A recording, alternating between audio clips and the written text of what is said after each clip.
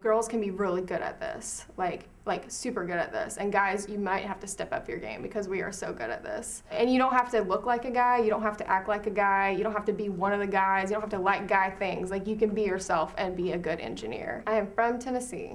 I'm already married. Oh, you are married? Yeah, I've been married for 1.5 years. Why? Because he's the most amazing person ever. Yeah. I love competitions. I love showing off my knowledge. Most engineers and then even designers have this thing about them that they want to be recognized for like the hard work that they've done. I feel like I'm mechanically minded. I enjoy designing mechanical things. I worked at NASA, Marshall Space Flight Center. I was a co-op student. That was during my undergrad. This is my proudest achievement because I was captain of this collegiate design competition. It's called the Moon Buggy. 2-person recumbent bicycle, and I designed this thing from the ground up with my own ideas.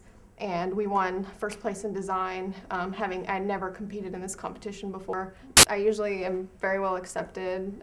However, I've learned when that starts to nip it in the butt. Like, don't let it, you know. How do you do it? Usually confrontation. You usually just have to be like, look, I understand that this is a pressure, but you know, this does not help. Your attitude does not help our situation.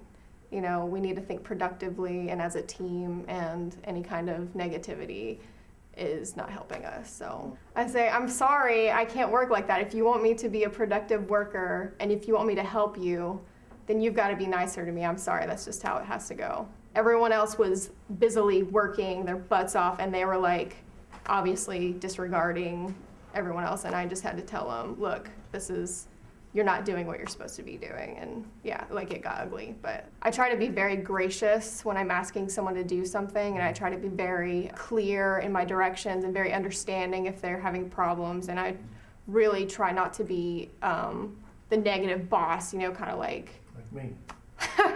Exactly, yeah.